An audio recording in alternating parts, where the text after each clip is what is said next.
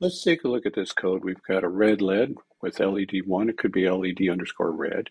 We've got digital in, right underscore PB, SW2, which is the right push button. It first sets red equal 1, which turns off the red LED. Then it goes into this forever loop. Now it says if the right push button is pressed, then it's going to go in and change the color of the red LED. By the time you press it and release it, it's going to be at least 100,000 microseconds or 1/10 of a second. Each of these instructions takes a fraction of a microsecond. So when it gets to this line first, you're going to find the right push button is definitely pressed, which means it's a 0. 0 exclusive word with 1 will be a 1 equals 1. And while that's true, you get a while 1 here is going to stay here until you release the push button. When the right push button becomes 1 again, 1 exclusive word with 1 is not equal to 1, and it's going to drop out and go back to the if statement. So when we run it, it flashes it, it puts everything in the board, and when we go here and we press the right push button, it changes it to be on, changes it to be off, and does this cleanly.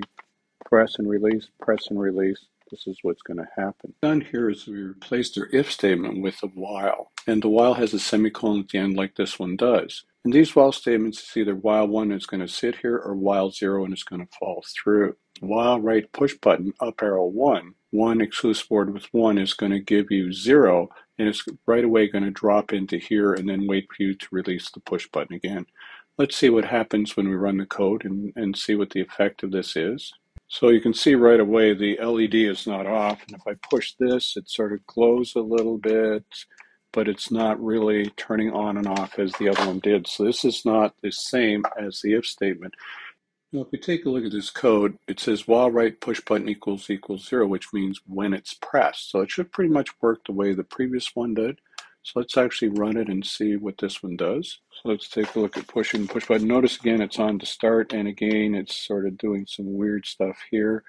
So it does definitely not work as the if statement did. Now in this version of the code it says while right push button not equal to 0, which means while the right push button has not been pressed, it's going to sit here. Because if this is a 1, 1 is not equal to 0 is a true statement. It's a while 1, it's going to sit here until you push the push button. When you push the push button, you got 0 not equal to 0. That's not a true statement. It's going to continue on into the loop. So let's run this and see how this works.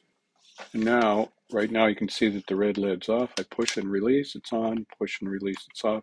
So this code here is equivalent to the if statement that we had earlier.